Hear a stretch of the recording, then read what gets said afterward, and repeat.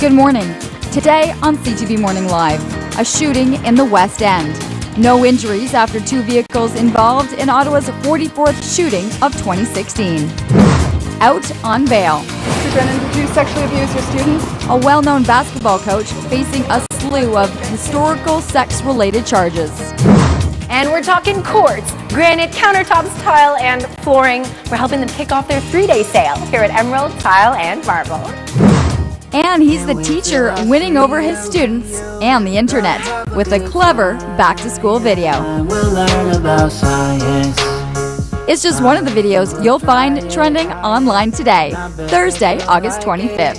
CTV Morning Live starts right now.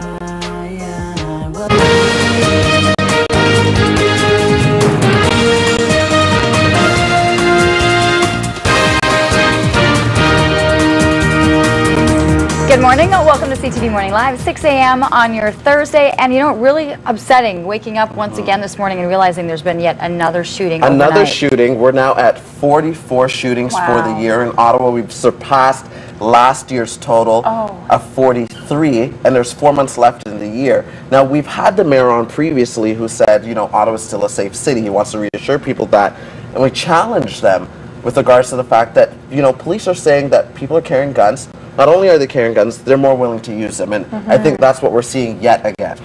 Scary. Yet again, waking up at least warmer temperatures today. It is another very muggy start to your morning. We're already sitting at 20. It does feel like 26 to start things off. Then with a few light showers throughout your early morning, a high of 30 into the afternoon. It's going to feel like 40 later on today.